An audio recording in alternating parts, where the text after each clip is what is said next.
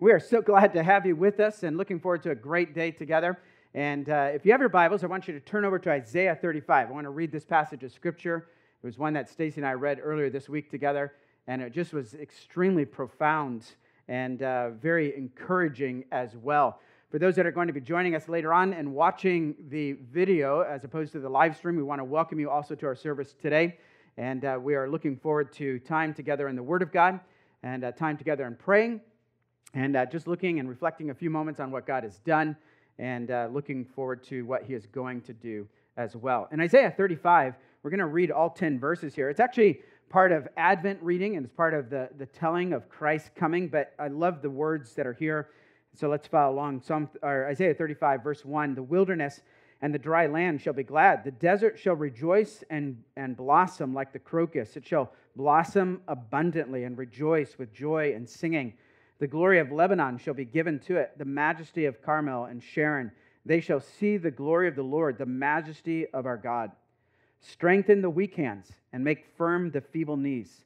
Say to those who have an anxious heart, be strong, fear not. Behold, your God will come with vengeance. With the recompense of God, He will come and save you. Then the eyes of the blind shall be opened, and the ears of the deaf unstopped. Then shall the lame man leap like a deer, and the tongue of the mute sing for joy. For waters break forth in the wilderness, and streams in the desert. The burning sand shall become a pool, and the thirsty ground springs of water. In the haunt of jackals where they lie down, the grass shall become reeds and rushes. And a highway shall be there, and it shall be called the way of holiness. The unclean shall not pass over it. It shall belong to those who walk on the way. Even if they are fools, they shall not go astray.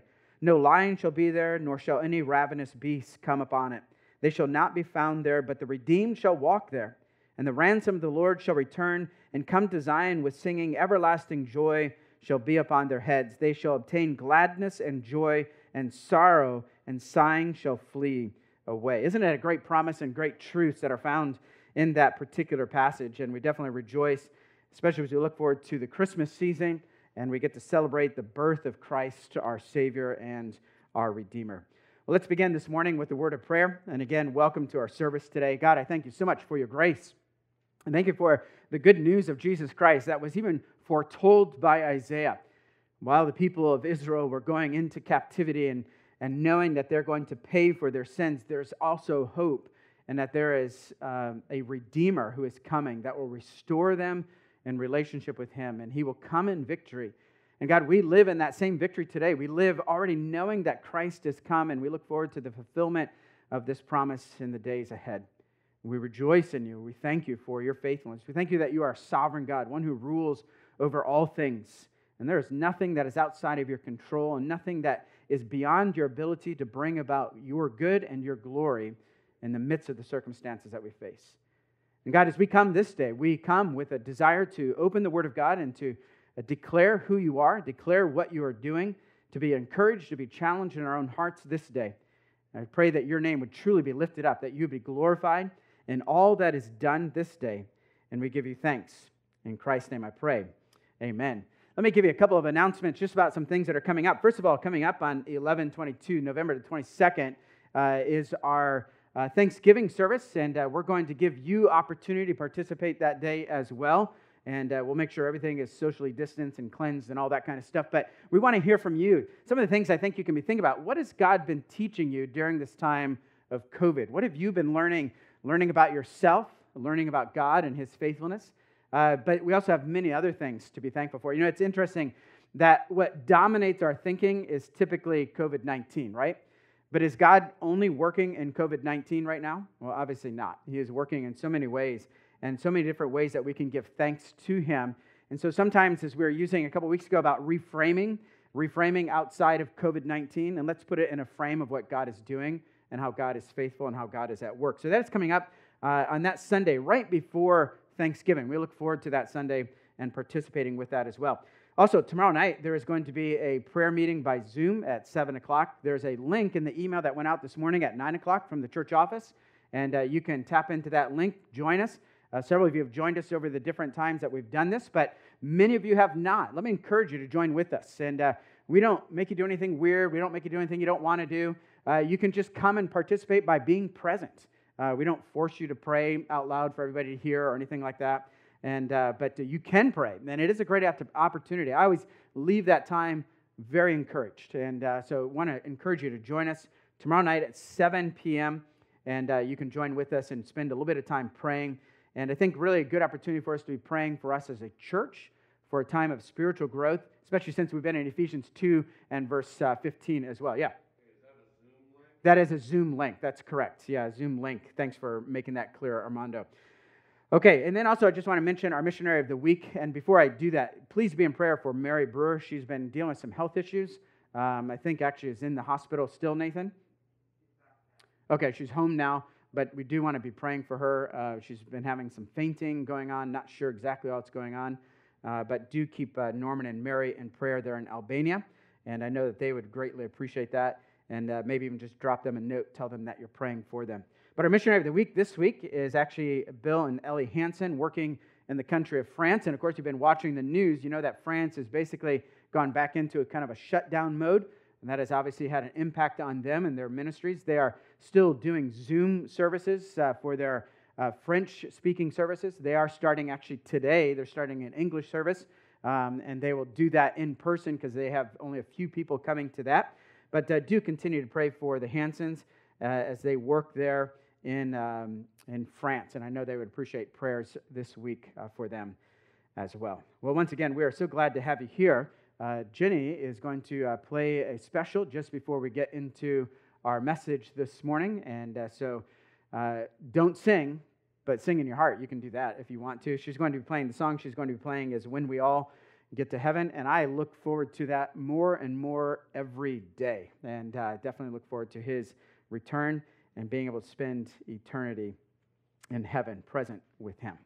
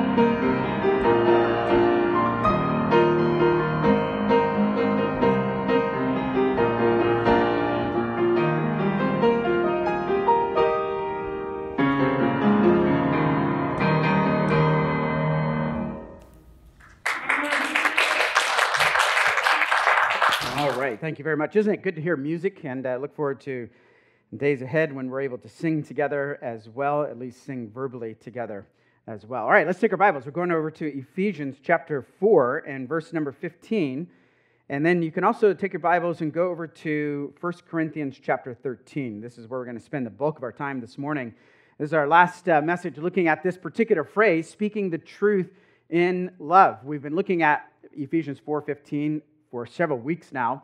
And we're not done with the verse. We're just done with this phrase. We're going to pick up the rest of the verse next week. But rather, speaking the truth in love, we are to grow up in every way into Him who is the head, into Christ. This is the focus. Remember, all this in light of the entire chapter, entire book about Christ, what He is doing, the church, and really the mandate and instruction to us as the church. And this particular context is in the light of edifying and ministering to one another in the body of Christ. That is us together as the church. And we had a number of people this morning that were out ministering to you as the church, and we're thankful for that. And we're thankful for their service to us. And hopefully through music, you've been edified and encouraged as well. These are ways that we practically do this. Yesterday morning, we had food pantry, and wow, we had almost as many volunteers yesterday as we did actually clients come in. There was a ton of volunteers. The Lord has given us more contacts in our community, as we have probably 15 or 18 volunteers now coming from our community. And this is a great opportunity just to connect with them and build relationships with them. And it is really good. I'm thankful. Plus, many of you have been coming out, and I'm thankful for that as well. But that is a way that we are ministering. So that's putting into practice what we've been talking about. And I want to commend you on that and encourage you on that once again. But let's remember, last week we talked a little bit about this idea of love as we're getting to the second half of that phrase. And remember this, that last week we were talking about that love originates from God. The only reason that you and I could ever love another person is because of God's love for us. That always begins there. And this is important for us to recognize. But second, we also recognize this last week, we talked about this just by way of introduction, is that love for others flows directly from our love towards God. So, in other words, our vertical relationship is reflected in the horizontal relationship.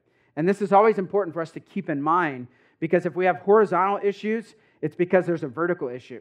You cannot say, biblically, this is not just my opinion, you cannot say, I am right with God, and who cares about my horizontal relationships? It doesn't matter. No, it absolutely does. This is what goes back to our statement, our mission statement as a church, that we love God, we love others, and we make disciples. So these things actually tie together. We love God and we love others are not really two separate ideas. They're actually a continuation. My love for God is continued in my love for others. So I cannot negate that and say, well, I've got that part down about loving God, but as far as loving others, I'm not going to focus on that right now. Well, it actually all works together. And this is what we're going to see a little bit more about today as well. Last week, we finished up the message by looking at ways that we misconstrue what love is. In other words, we kind of pick up worldly thinking as far as what love actually looks like and what it sounds like and how it behaves. And so today we want to take some time and specifically look at how does love biblically behave? How does it look? And how do we in our relationships? And here's the temptation, because 1 Corinthians chapter 13 is a very familiar passage to us. And amazingly enough, we don't have a wedding going on, and we're actually looking at 1 Corinthians 13, because that's typically when it is spoken about. But do you know that the context of 1 Corinthians 13 is actually not a wedding? All right, I know that's shocking probably to some of us, but it is not the wedding, but it's actually the church. And we just saw before, he's talking about this gifts that are given to the body so that the body can minister to one another. Same language that Paul uses in Ephesians chapter 4. And so he's using this language, and he says, now, what is most important is this idea of love. And this is what we're going to get into today. Think about this, that love, and this is very profound, that love, if it is not exhibited, if it's not demonstrated in the church, then we could have the greatest programs, we could have the greatest ministries, we could have the greatest outreaches, we could have the greatest messages, which you do already. You could have the greatest messages going on. But if you're absent or missing love, then he says all of it is just like an empty, worthless sound. That ought to strike within us, maybe not fear, but at least a great pause to say, oh, is love present? Is love present? So we'll get into this more in a few moments as we look at this. So our primary focus today is really about how we love one another. I was thinking about this. If you could imagine, all right? Imagine, and because of COVID, I don't want you to look around because I want you breathing on other people, but thinking in your mind, there are other people sitting around you. Who is someone that you don't get along with? Don't point to them. Don't say their name. Who is someone you don't get along with? Who is someone that you struggle with? Who is someone that as you came in the door today and you realize that you don't get to pick your seating, that you're hoping you don't get seated by them? Are you ever like that on the plane? You know, when people are coming in and you have assigned seat. I like flying Southwest, and Stacy and I have this little program worked out so that no one will sit by us. You just start acting weird and strange. You don't shower 3 days in advance. No one will sit by you. But if you're sitting there and you have assigned seats, and especially if you're like on a cross the seas flight, like 13 hours going into Taipei or something, and you're watching people come in and you're like, I hope they don't sit by me. I hope they don't sit by me. I hope, oh, that wouldn't be okay to sit by me. And mostly it's because of size, right? Because I want as much space in my seat as I possibly can. Now, some of you came into church, and that's how you came into church. Don't sit me there. Don't sit me there. Don't put me there. If I give you a 20, Becky, will you sit me where I want to sit? None of those things going on. But we think about this. How do you get along with other people in the church? Are there people that you avoid, people that you'd rather not be with, people that you really don't like, people that have irritated you, people that drive you nuts, whatever else? Think about those people today. Don't think about the nice, cute little babies that you fall in love with and like, oh, yeah, I love the babies. They're all fine. And we're not talking about that. We're talking about those that are the most difficult. I love what Paul David Tripp, let me read you this quote by him. I've been reading a lot of his books again recently, but he says this. He says, we need to guard against seeing people as obstacles of our ministry. Do you ever see that? Sometimes, like at food pantry, that's difficult. You see people that can be rude and unkind, and you're like, wow, it'd just be better off if they never came again. But then I have to recognize, no, that's who I'm called to serve. Those are the people I'm called to minister to. But it's actually true within the body of Christ as well. And that's what we're primarily talking about. We're not necessarily looking outward today. We're looking inward and saying, how do we get along with each other? Are the people that's the kind of attitude? You know, our church would be so much better off if that person wasn't here. Maybe I had to drop a line to them with some suggestions of other churches that they could attend. I hope that you would never do something like that. I hope you'd never think something like that. But we have to recognize that people are actually the purpose of our ministry. And he goes on to say this, people are the ministry. And we love these messy people. You know why? Because we also are messy people. There's no one here who has it all together. Not a single person who has it all together. We are all messed up people. We are all in need of a Savior, and this is why Christ came. This is why he demonstrated his love to us. And so we keep this in mind, that we are a people that are desperately in need of a Savior, and we live with people who are in desperate need of a Savior as well. We all need the gospel message every single day of our life. Every time we come to church and we gather together, we need the gospel message. And every time that we are seeing each other throughout the week and we're on Zoom with life groups, we need to be sharing the gospel. We need to hear it and we need to be speaking it. This is the idea of what we're talking about with God's love. And so true, biblical, godly love, what does this look like in our relationships? You can think about the worst relationship and the questions that we're going to look at today. You need to find out what is your answer to those. And I hope that you will leave here convicted and that you will leave here challenged. And at the end, this is part of the challenge, is that if there is conviction, that you will confess it as sin. It's wrong. If we are not loving the way that God has called us to love, we are sinning. There's no other way about it. It's not like just a slight defect and a slight thing I need to improve on. It's sin. Let's call it what it is. We can confess it, and then we need to repent. And then we may need to seek forgiveness from one another. We may need to go and seek someone out and say, I need to ask your forgiveness. And then we need to start talking about reconciliation and restoration within the body of Christ. See, this is where John 13:35 becomes extremely significant, because the whole world will know that we are the followers of Christ by our love one for another. And that's because this love that God is talking about is a very powerful thing. It's very strong. It's very different than the world that we see around us. Well, as we think about this idea of love, speaking the truth in love, what kind of love is this? Well, it's what we would define as agape love. And again, very familiar to us, and sometimes the familiarity causes us to miss out on the impact of what we're talking about, but it is a God-like expressed love that we are to share with one another.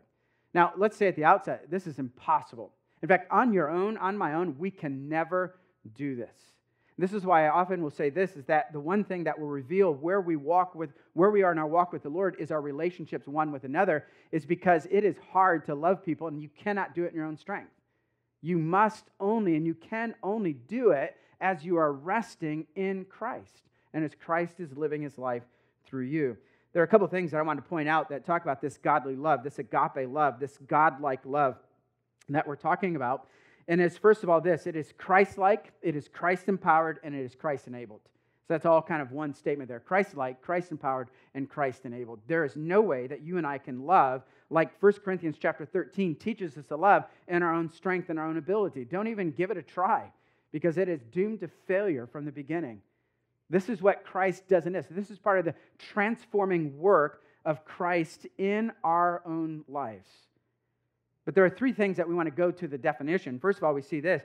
Agape love is unconditional. Unconditional. Let me just see if I can reframe this for you and help you understand this. That is that there is no condition that can be offered to cause it to cease or to be withheld.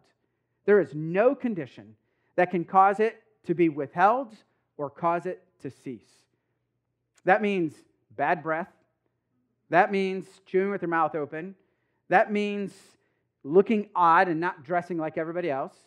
That means royally messing up with your attitude. That means royally messing up relationships. That means failing to follow through on your word, keeping promises.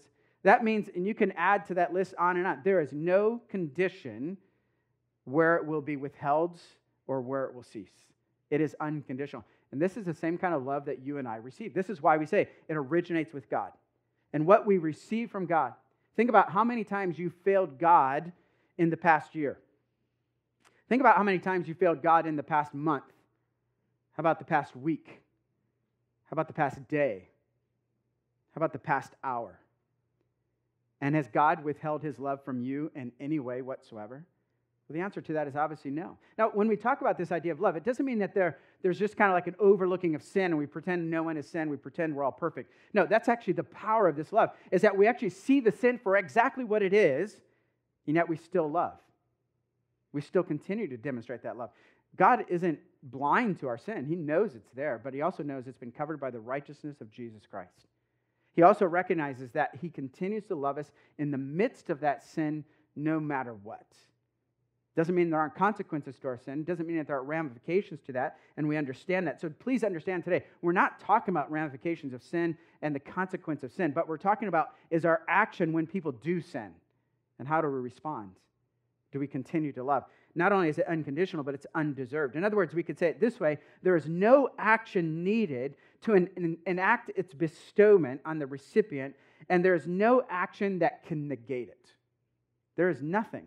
There's no time, no place, nothing that can be done to deserve even a little bit more. Do you know, think about this with God, that there is nothing that you can do this morning that will impress God and cause him to love you even the slightest bit more. He loves us fully. There is no more, there's no less.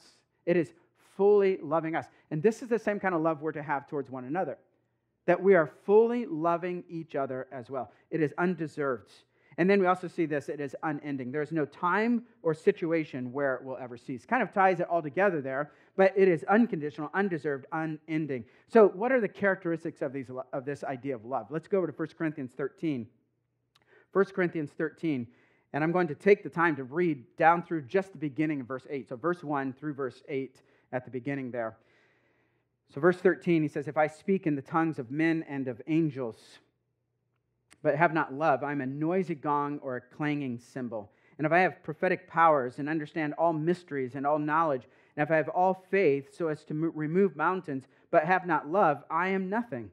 If I give away all I have, and if I deliver up my body to be burned, but have not love, I gain nothing." Again, think about how profound what Paul is saying there, the dramatic things that he says, even to the point of becoming a martyr. But if I do it without love, it's all worthless. It's all worthless. As a church, whatever we do, if we do it without love, it's empty, vain, worthless. He goes on in verse 4, "Love is patient." This is where we get into the descriptions. "Love is patient and kind. Love does not envy or boast. It is not arrogant or rude. It does not insist on its own way. It is not irritable or resentful. It does not rejoice at wrongdoing, but rejoices with the truth. Love bears all things, believes all things, hopes all things, endures all things. Love never ends." Now, all this, remember, what we're framing it in, what we're putting it back to, speaking the truth in love. So we're all speaking the truth, and we're doing this in love. So what does love look like when we're speaking the truth? That's what we're getting to. That's the point that we want to make as we get into the passage. So don't lose that along the way. And again, so many times we read over this really quickly, and we're like, oh, I'm good. I'm pretty good. But hopefully we'll be able to dig into it a little bit deeper, and you'll be able to say, oh, I'm not good. And I hope that, because I know that all of us fall short. And if we're not seeing ourselves as falling short, then we're really not being honest, and we're not allowing God to work in our hearts. So I'm asking that God would do that through us today as well. So as we think about this relationship that we have with God and who loves us with all of our baggage, I love what one of a pastor I heard say many, many years ago. We all come to church with baggage. And we all come, and he would describe it as a U-Haul. We all come with a U-Haul. It's full of our baggage, all of our stuff. And he said, yeah, sometimes there are people that come with not only a U-Haul, but they have several U-Hauls that they're bringing in. So it's not really talking about the amount of baggage that we're bringing in. It's the reality that we all have it. And it's the reality that God continues to love us. And it is this same kind of love. There's no one that we can put a limitation on. There's no one that should walk in our door and be like, oh, boy, I can't believe they're here. Yesterday, we had a guy show up at the end of food pantry, and he was asking about food, and I said, okay, well, this is what you have to do. You need to do this, and you do that. And he's like, well, that's a lot of red tape. There should just be food here for everybody. And then he kind of walks off saying a bunch of other things, and I found myself trying to rise to this argument, and then I'm thinking, wait a second, I don't need to argue over this. I just said, hey, you can contact the food bank and talk to them. They've got unlimited supplies of food. Talk to them. And but I'm thinking, as he walked away, it was almost like, whew, he left. But you know what? That's not actually how we should respond. What we ought to be responding is like, how can I show Christ's love to this man? But again, we want to bring it back into the church. Are there people that you look around and like, well, I'm so glad they are not here today? Well, that's the person you need to be loving in the same way that God loves us. Or do you like, oh boy, roll their eyes at that person again? I can't believe they did that again. And you know what? Sometimes people do funny things. And it's, I guess, in one sense, okay to laugh a little bit at that as long as our love is not being withheld because of those things. All of us are quirky. Did you ever find that out when you were first married? Now, I'm not going to embarrass Stacy and talk about all the quirky things she did. But it was definitely like, oh, you do that. Okay. I will have to continue to love you. I think I had few adjustments. She had a lot more adjustments than I ever did. And probably still is finding things out. And how many of your husbands snore? Okay. Yep. And a few other people are not being honest as well. But did you ever dream, like, I can't wait to marry this guy so I can listen to him snore in the middle of the night? No, we didn't think about it. But do you still love him? Sure you do. You better, anyways, even if you're trying to hold his nose and keep him from snoring. But you should still love him in that way. This is how God continues to love us. And we want to show the same love. So let's take a few moments here and look at what it has to say here. And I think we probably need to pause for a second here. So let's look here at what Paul is saying to us in these number of things here. I think we have 13 points that we have. Back in college, the founder of our university, Maranatha, he was known for his messages. He would get up in chapel and he's like, I've got 17 points in my message today. And you're just like, oh boy, this is really long. But he was pretty fast through those 17. I have 13 points in the message today. We're going to be pretty fast. Stay with me as we get through this as well. But number one, how do we deal with others' limitations and their repeated failures? People ever disappoint you? Do people ever fail you? Ever not follow through on promises that they actually make? And the truth is, we sometimes have that experience, and then how do we respond to them? Is your response something like this? Like, well, I've learned my lesson. I will never trust them again. Okay, well, what if God treated us that way? How many times has God given us an opportunity and we have failed in that? Imagine if he would say, okay, if that happens, I will never, ever, ever, ever trust you again. Where would Adam and Eve be? Yes, there was consequence to their sin, but you know what God entrusted them with? That they would be the ones through whom he would redeem all mankind. Wow, talk about incredible trust. And he continued to work through them. He continued to show his love. How do we handle multiple and repeated mistakes? And it's the same mistake. It goes back to Peter's question, like, God, how many times do I have to forgive him? I forgave him 7 times. Isn't that pretty awesome? And he's like, no, 70 times 7. And it's not even that God is putting a limit on there. He's just saying, look, there's no limit to it. There's not a line that we draw in the sand. Do we threaten and withhold love? Do we draw a line in the sand and say, okay, if you cross this line one more time, then here is what I'm going to do. Again, remember, we're not talking about consequences to sin. but we're talking about how I respond in love towards these people. Because we know that in Galatians chapter 6 and verse 1, if a brother be overtaken in fault, ye which are spiritual, look to restore him, and you bear one another's burdens. What is that burden? It's directly linked to the sin and the consequence of that sin. And we continue to love them, especially when they're responding and they're seeking restoration and reconciliation and they're owning their sin. We want to make sure. So this is what we find about love here in this first part is love is patience. It is long-suffering. Love is patient. It is long-suffering. I will love through failures. I will love through struggles and disappointments and discouragements. I will continue to love others within the body of Christ. This is what it means to speak the truth in love. We will be patient. We won't say, you know what, I've already told you this 24 times, which means you should have heard it 6 times, which means you should have got it by now. No, that's not what we're saying to them. What we're saying to them is, I'm going to continue to love you, and I'm going to continue to speak truth, and I'm going to continue to extend love to you, the same love that God extends to me. All right, the second one, let's move on here. He says, what have you done for others? This is kind of a question. How do you serve other people? When you think about this, are you serving and ministering to others within the body of Christ? Do you know that Galatians chapter 5, verse 13 and 14 talks about this idea of service, that we have been set free, not so that we can serve ourselves, but so that we can serve others. And he ties directly in that particular passage how this service towards others is actually a demonstration of love, which is the fulfillment of the commands. The great commands. This is the fulfillment. It is our love one to another. And how do we do this? We do this by serving each other. So when Paul talks about the idea of edifying and serving or ministering one another in the church, he's not just kind of talking out of the side of his head like something he made up. This is actually what reality is when it comes to understanding what God's love for God and love for others actually is. How do you prove useful to others in the body of Christ? And remember, we're thinking about that person that kind of drives us nuts that we'd rather avoid. And he's calling us to be useful towards them, to be profitable towards them, to be beneficial towards them. Do you act for their good? Or do you refuse to act towards them on their behalf and serve them because you view them as being unworthy? They don't meet your standard that you have set up. We look for ways to minister, rather, is what we ought to be doing. We ought to be looking for ways to edify, to encourage, to build up, looking for ways that we can go out of our way to help them, to encourage them. Not because there's any benefit to me, but because this is what true love actually is. So this is what we write in that statement, love is kind. Love is kind. The idea of kindness is the idea of usefulness, beneficial, profitable. So are we beneficial and useful to others? And we ought to be looking and asking God for ways that we can be useful and kind to others. The third one, look at this.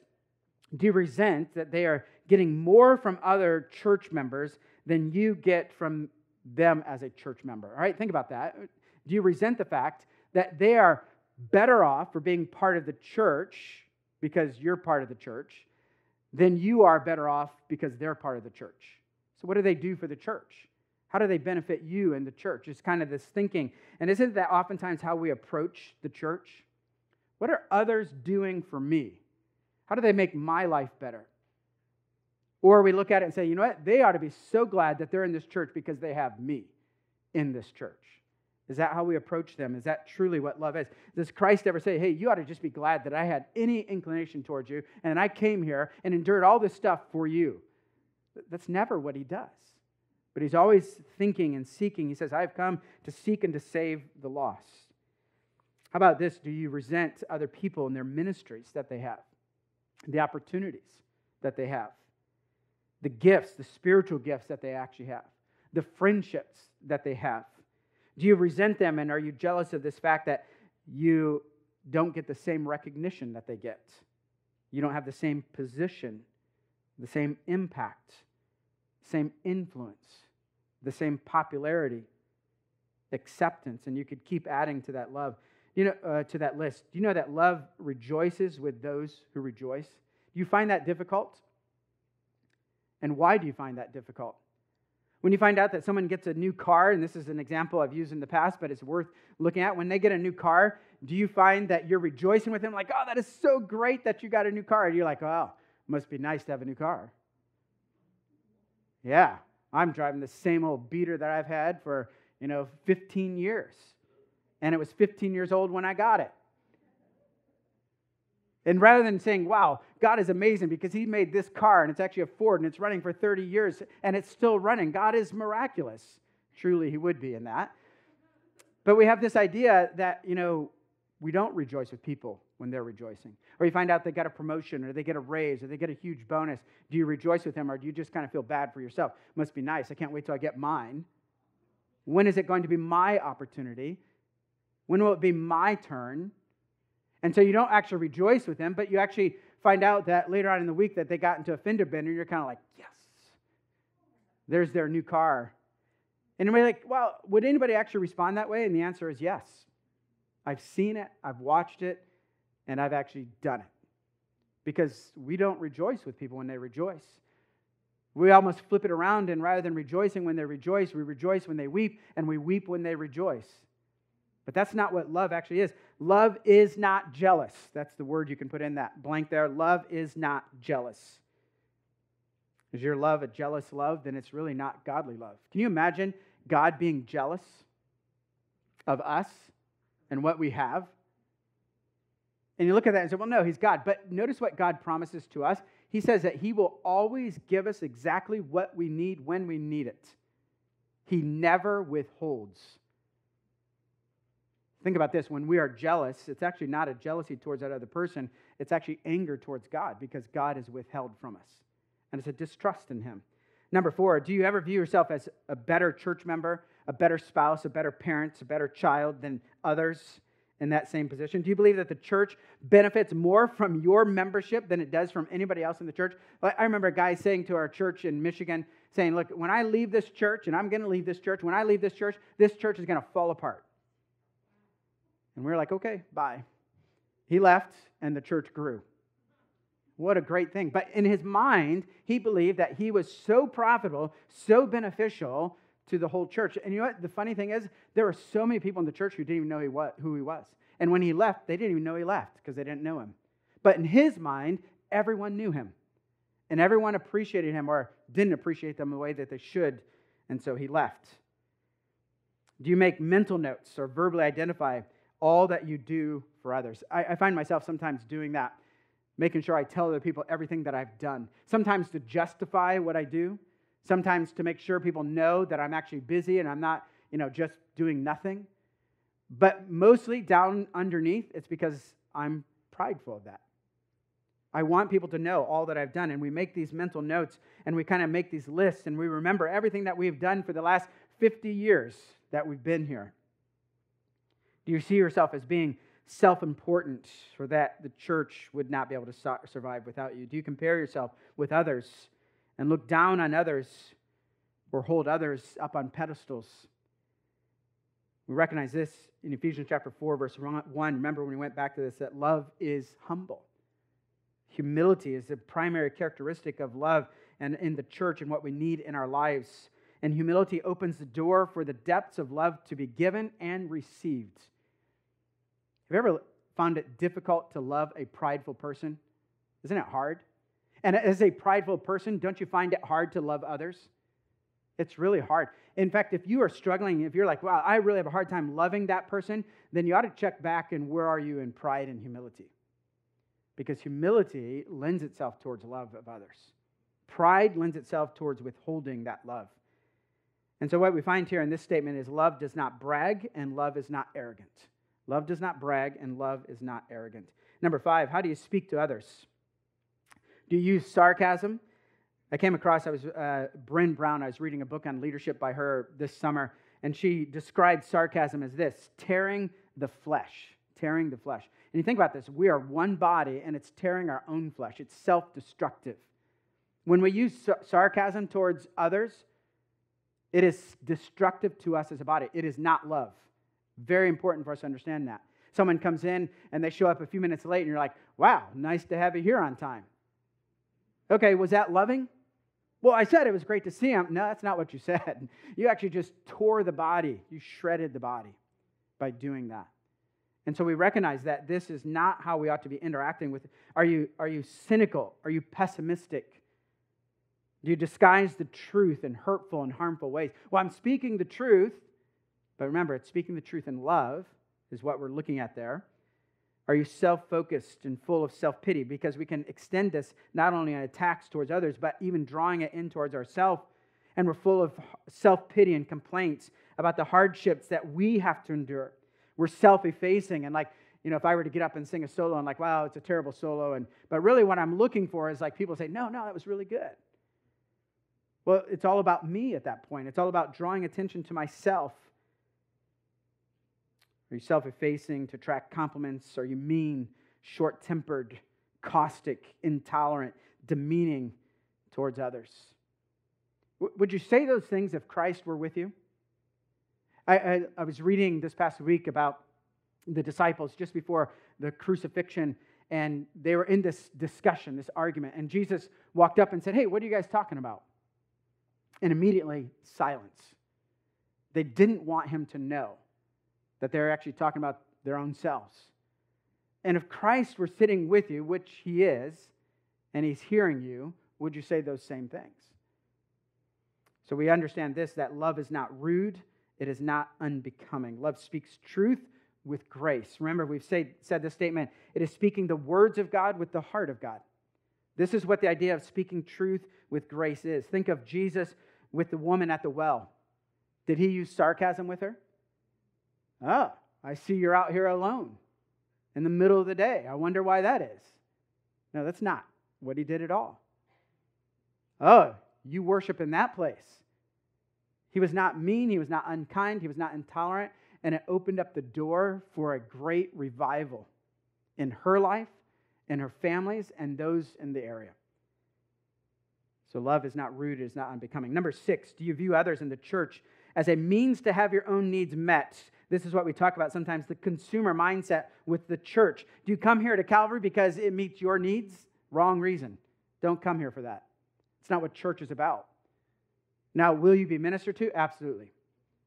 But that's not the primary drive. It is to come, to minister, to serve others. Do you view others in the church as a means to have your own needs met first and foremost? Do you seek to only take from others what you can get, or choose to only give where you're going to benefit from that in some way, in some format? Do you consider the impact of your decisions on others?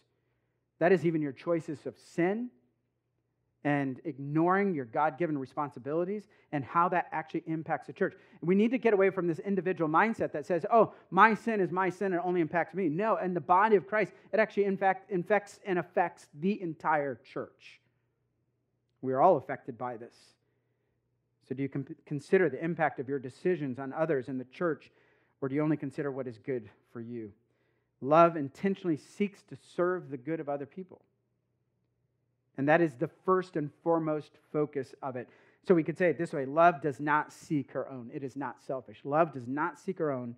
It is not selfish. It is not self-centered.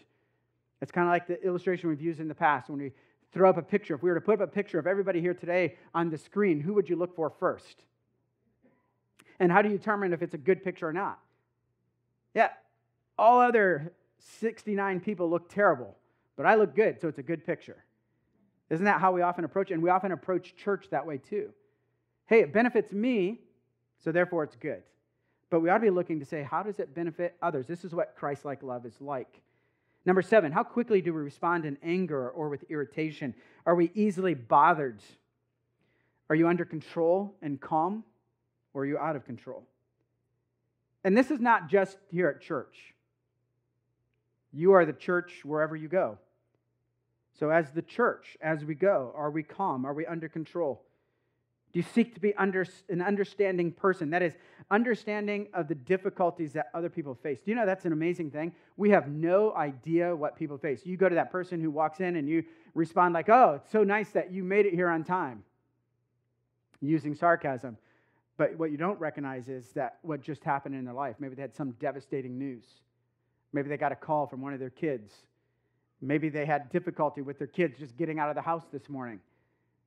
It's kind of fun talking with our daughter because that's what Sunday morning is like for them. It's usually Sunday morning when Eve decides to blow through all of her clothes, just as you're ready to walk out the door. That happened to us so many times. I'm thankful those are in the past and that we don't have to deal with that anymore. But, we have no idea what they just came from.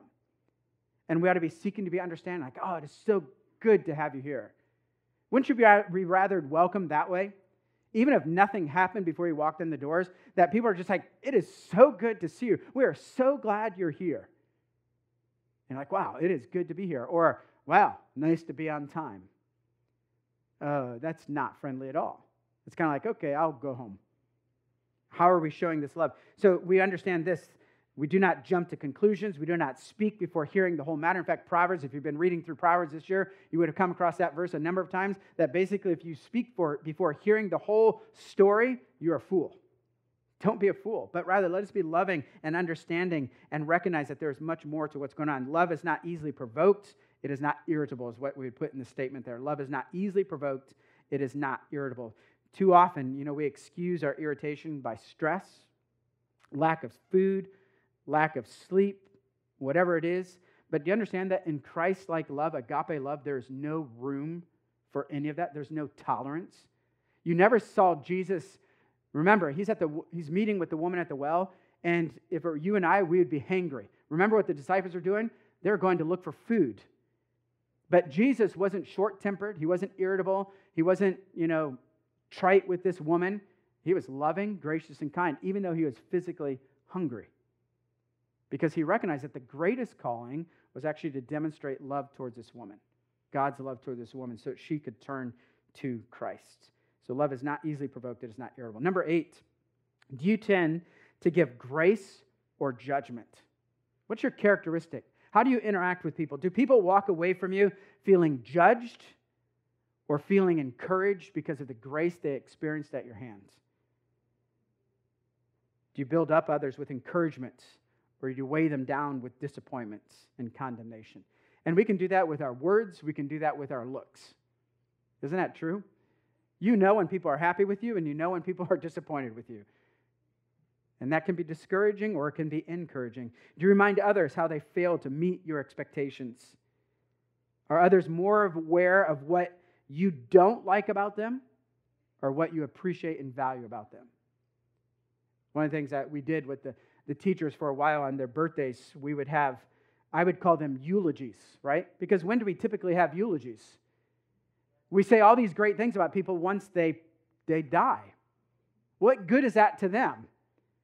We need to hear it now, and people need to hear what you appreciate. And it'd be a great practice just as you come to church to say, you know what, I'm going to look to say something that I appreciate about everybody that I have a conversation with. And so I'm going to come up and I'm going to see Alex at the door. Alex, I appreciate you, and I'm thankful that you're standing here at the door every week to greet me. It could be something, you know what? Alex is not going to be like, that's stupid. Why'd they say that? No, he's going to be like, oh, that's good. And he's going to be like, I'm going to be there because people appreciate me and they value what's going on. And it's an encouragement. And so many times we just kind of take it for granted and we don't say anything. We seek to help others of their value, of their worth in the eyes, not just of us, but actually of God himself, and how we can encourage them in that way. So love does not keep an account of wrongs. It does not think evil. It does not keep an account of wrong. It's not, I don't look at people and see the list of everything that you failed at. But really looking at people and saying all the potential. Look at what God could do. Look at how God could work in the midst of this person and using them in this powerful way. Do you seek truth? This is number 9. Do you seek truth rather than vindication? Do you rejoice more in protecting others or more in gossiping about others? Do you speak truth or manipulate situations for your desired response, for your desired outcome? Do you rejoice at others' sins and failures, or do you seek restoration and reconciliation? What do you look for in others? Do you look for their failures or their successes? Do you look to condemn or commend? I remember preaching, actually right here in this auditorium, I was somewhere between the age of 14 and 16, and I was preaching for one of my very first times ever in a live congregation. I had done it for competition before that, but it was one of my first times ever preaching live, and I actually remember I preached out of Psalm 1. And I remember someone telling me, he said, you know what, the great thing is, at your age, it doesn't matter how bad your message is, people are going to encourage you. And that actually helped, and I thought about that, and I thought, it could be the worst thing ever, and it was the worst one ever. Well, I have one other one that I preached many years ago that was really, really bad. It was worse than that first one, but I was looking at that and thinking about that, and that was so encouraging because it was true. I finished the message and, greeting people, and everybody's like, that was great, that was so great. They're all encouraging. But you know what? Why doesn't that happen when I'm 51? Why aren't people as encouraged? And I'm joking in one sense because you are very encouraging people in the preaching. But, why is it that at 16 we're all full of encouragement, but with adults we're like, just shake our head? And that communicates a lot. We ought not to be rejoicing in evil, but we ought to be rejoicing in truth. And we ought to be celebrating the truth. We ought to be celebrating what God is doing and rejoicing what is going on rather than just, pointing out all the faults. You preach for 35 minutes or 40 minutes and someone says, 39 minutes and 30 seconds was pretty good, but there was 30 seconds that I counted that was not good, and so basically the whole message is worthless. Oh, really?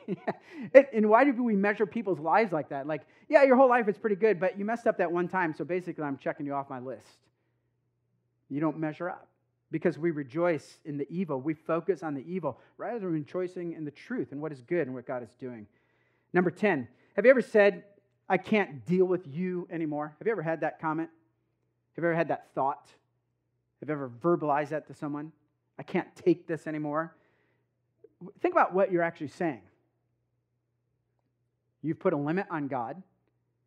You've put a limit on your dependence on God. And you're basically saying that God's love is not sufficient in this situation. It is more of an attack on God than it is a revelation of your own self, although it does reveal your own faithlessness. How do you handle other people's failings and idiosyncrasies? Do you seek to bear others, or do you seek to bolt? Do you seek to go along with them in walking in the journey that they're in? We could ask it this way: what are your limits that you put on people? How far will you go? Isn't this exactly what Peter was saying? He's like, I've got a marker that's way out there, 7 times. And Jesus, you can almost imagine him kind of chuckling like, oh, yeah, that's pretty good, Peter, but let me tell you exactly what the gospel does. The gospel goes way beyond what you can even imagine. And I imagine that Peter just shaking his head like, how in the world could I ever get to 70 times 7? Well, only by God's grace. We're willing to bear through even suffering. And again, here, we're not talking about sinful situations that are harmful and detrimental. That's not what we're talking about. But we're saying, hey, people treat me unkindly. Can you bear with it? Or do you just write them off? Oftentimes that people become the most unkind at the moment that God is doing the greatest work in their heart because they are fighting and they're in complete battle. And so they're striking out at everything. But it's just at that moment where God is about ready to break through and bring change and transformation in their life. Will we be willing to suffer? That's exactly what Christ did. He came and he was wrongly accused and he suffered for things that he did not do, yet he was faithful. And this is what you and I are actually called to do as well. So we see this, that love bears all things, number 10. Love bears all things. Are you bearing all things? Or are you bailing on the situation? Giving up? Writing that person off. Number 11, have you stopped believing in God's power to change? Do you believe that God can change everyone? That he can transform anyone? Do you really? Even that person that we mentioned at the very beginning, do you believe God can change them? Do you believe that God can change you and your relationship with them? So we recognize God does have this power to change. This is what the gospel is all about. Do you conclude with these people, that's just the way they are, that's the way they've always been? Or do you say, God, use me to bring about growth in their life? Because that's what we'll look at in the weeks to come, is growing up in Christ. This is what we're called to do. Have you given up hope in the work of transformation of God's Spirit in the life of these people? Do you pray for God to be fully revealed in others? And in doing so, God, reveal yourself fully through me as well. See, what we understand here is that love believes and hopes all things. Too often we are involved in rehearsing the failures of others in our mind with them and reminding them of what they've done, as well as others and reminding them what this person has done. Or do you seek restoration and reconciliation? Does your forgiveness have limits? Might be a way we could ask this. You have a line that you've drawn that says they've gone too far. Or do you believe that God can continue to change, that God can bring about true transformation? So it hopes all things. Love hopes all things. Number 12, Do you remain steadfast, even through suffering of wrongs from those that are around you, loving and seeking to minister with an end to edify and to build up? What does it take to cause you to give up?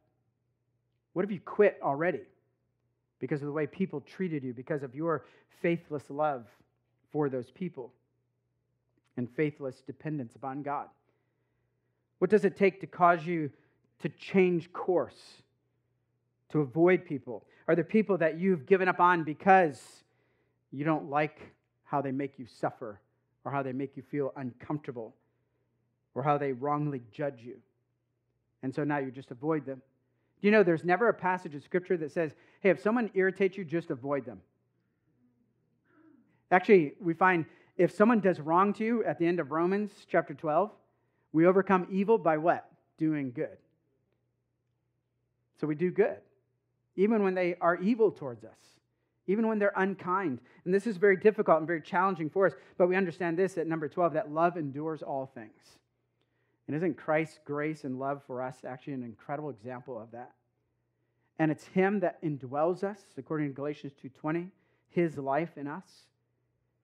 And then number 13, this is just really kind of a comment. I love how Paul ends this, that love never fails. Never fails. Never stops. Never ends. We will be loved for all of eternity. You know, the other things that he talks about there, the idea of faith. Do you know that we won't live by faith in eternity because God is present with us? We'll be seeing. And we see here, though, that love will be experienced all through eternity. It will never end. So here are a couple of things for us to consider. How are you doing speaking the truth in love?